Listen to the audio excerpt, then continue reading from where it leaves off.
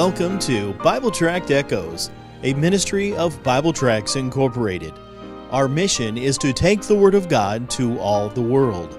Our Bible teacher today is the Director of Bible Tracts Incorporated, Pastor Mark Smith. Since 1938, Bible Tracts Incorporated has been publishing clear gospel tracts and supplying them to churches and individuals all over the world, and all at no charge. Information on how you can receive a free sample packet of all of our tracts will be given at the end of this broadcast. And now for our Bible study, here's our teacher, Pastor Mark Smith. How do you do, my friend? Welcome to the Tuesday edition here at Bible Tract Echoes. It's Tract and Truth Tuesday. That is the name we give to each and every one of our Tuesday broadcasts because we want to use this day to urge each other to be more effective, to be better prepared to tell the gospel, share the gospel, use tools that help promote the gospel, and that's obviously where we're headed here today and every single Tuesday. So if you can, stop what you're doing. I want to challenge you today. I've got 3 gospel tracts in front of me. Just in case you don't know what a gospel tract is an evangelism tool. We have been in the business for 81 years of producing these kinds of gospel tools, these gospel tracts, and these are short, written presentation of God's plan of salvation. Each one tells the same gospel message because there is only one, but each of our 40 tracts just comes at the gospel from a little different vantage point. Well, for 81 years, we've been publishing these, giving them away to all kinds of ministries and individuals, and I want to encourage you to get gospel tracts from us. As a matter of fact, today's broadcast, today's Tract and Truth will be slightly different than the others because I want to talk about a tract rack. A tract rack. Oh, you've often heard me talk about you getting a free sample packet of our tracts. That sample packet contains one each of all of our tracts, but today I want to focus on you doing more than just getting the sample packet. I want you to get tracts, a quantity of tracts for you, perhaps your church, and let's extend the gospel actively, not just individually, but corporately as well. That's where we're headed today. My Bible is open to 2 different places. It's open to 2 Timothy chapter 2, and it's open to Ephesians chapter 2, and that's where, if you can, I urge you to stop and get out your own Bible. Well, let me lead in this way. Do you know the motto for the Boy Scouts? And I'm not asking what your opinion is about the present-day Boy Scouts versus 20 years ago. All I'm asking is whether or not you know the Boy Scout motto. Well, that motto is just 2 words. Be prepared. Well, friend, long before the Boy Scouts came into existence in 1907, Jesus challenged his followers to be prepared. But long before Jesus came to earth and took on flesh and dwelt among us, God challenged his people to be prepared. Noah had to be prepared. Moses told the Jews in Egypt to be prepared. Joshua told the Jews 40 years later to be prepared. So in light of all this, I need to ask, are you and I prepared? Well, probably the right question for us to ask each other right now is this: prepared for what? That's where I want your mind to go today. I want you to ask yourself, am I prepared? For what am I prepared? What do I need to do to get prepared? And let me broaden that the scope of the question and ask, is your local church prepared? That's where we're headed. Get your Bible and join me, Ephesians 2 and 2 Timothy 2. I said I had 3 gospel tracts in front of me. These are 3 tracts that I would put into a church tract rack if I was the pastor there or a member of that church. The first one is called The Gift. That's all it's called, The Gift. It's a very simple, easy to read, clear idea of the gospel that Salvation is a gift from God, not of works, lest any man should boast. Getting simply across that salvation is not by works, it's a gift from God. A second track that I would put in that track rack is this one.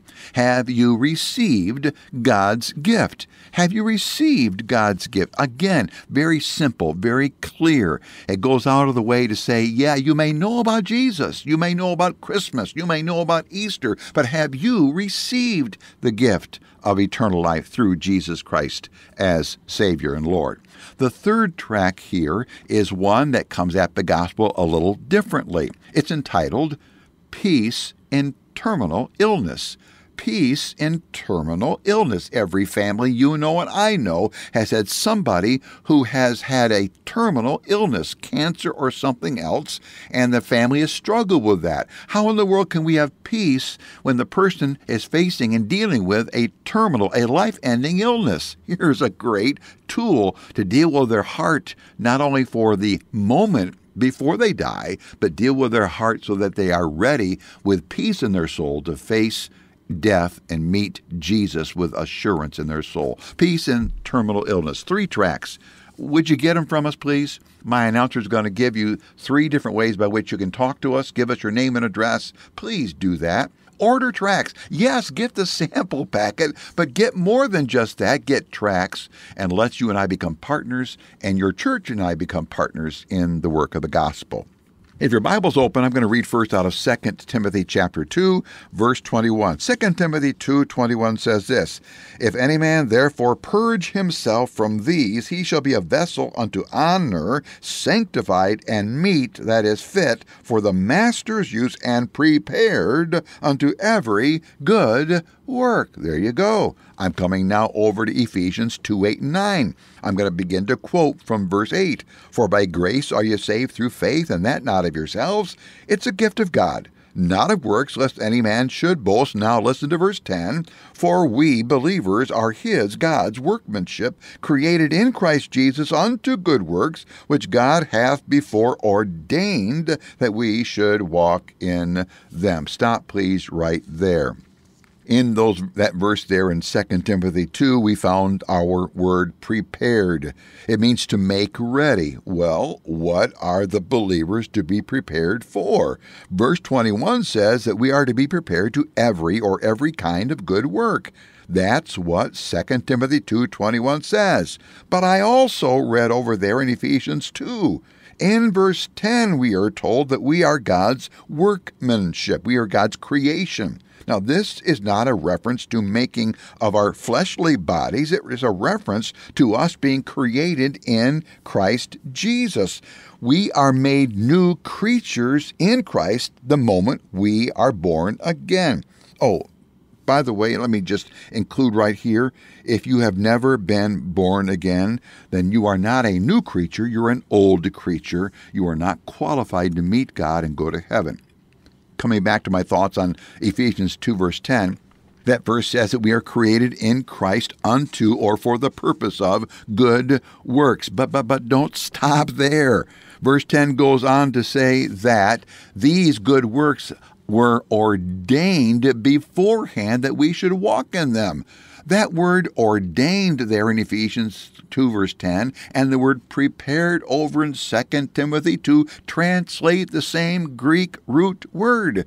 So God prepared good works to be done by saints before the world began, and then he prepared saints to do those works after they're saved. Now, one of those works is obviously that you and I be telling the gospel of Jesus Christ. But let me turn my focus right now onto your local church. Is your church prepared? Is it actually preparing believers to tell the gospel? That question may be a little vague, so let me ask a specific question. Does your church have a tract rack someplace handy for church folk to go there and find gospel tools to use in their day-to-day life? Does the leadership of your church ever point people to the tract rack and urge them to use the tracts? Now, Let me just stop and answer the question, what in the world is a tract rack? Well, typically, a tract rack is found in the church's foyer. It has pockets for holding these little preachers called gospel tracts. Some tracts are made of wood. Most these days are made of clear plastic. You can buy them at an office supply store.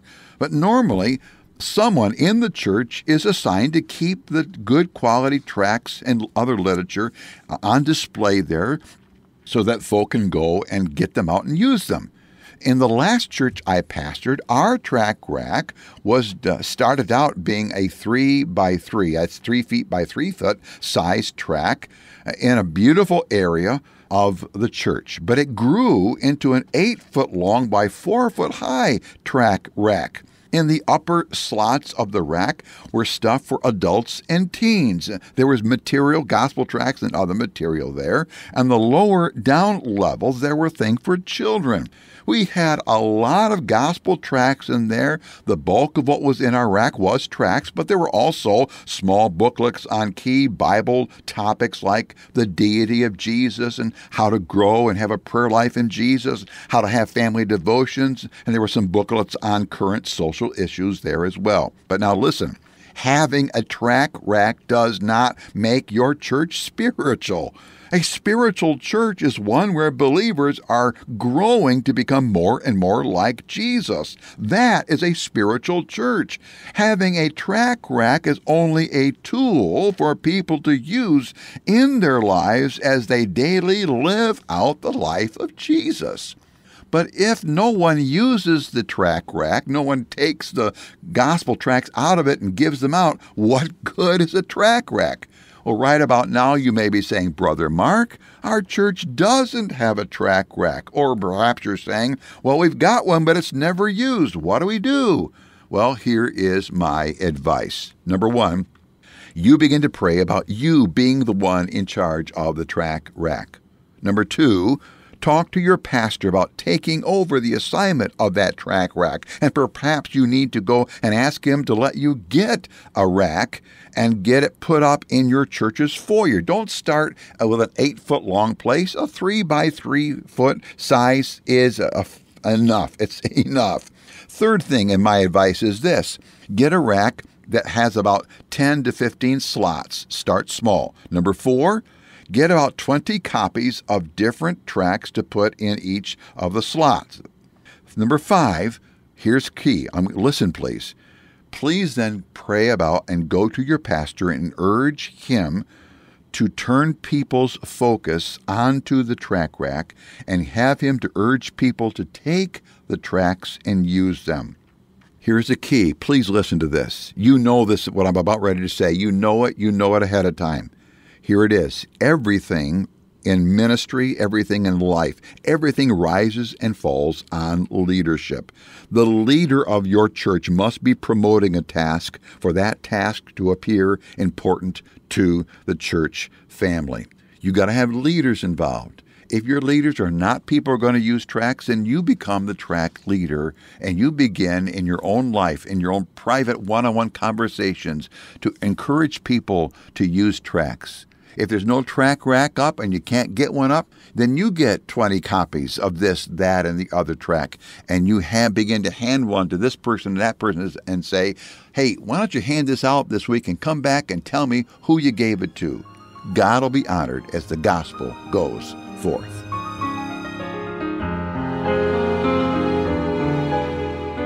Thank you for joining us today for Bible Tract Echoes, a ministry of Bible Tracts Incorporated. If you would like to receive a free sample packet of all of our tracts, you can contact us by calling 309-828-6888. That's 309-828-6888. Our mailing address is P.O. Box 188, Bloomington, Illinois, 61702. A faster way to contact us is to go to our website at BibleTractsInc.org. That's BibleTractsInc.org. There you will find more information about our ministry and details on how you can support Bible Tracts Incorporated. Thanks for listening, and may the Lord richly bless you as you serve Him.